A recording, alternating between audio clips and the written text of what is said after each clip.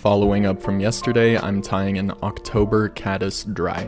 I start with 2 bristles off of a dollar store paintbrush. I curl those in my scissors and tie those in for antenna.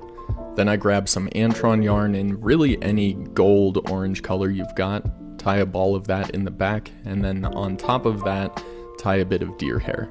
Repeat this process about 3 times, moving from the back to the front of the fly.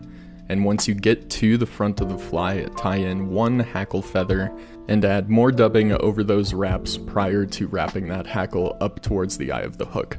Once you're there, you can whip finish, clean up the front of the fly a little bit, and here it is, the October Caddis Dry. It's a chunkier caddis with great floatability, and these bugs are flying around anywhere from September through late October.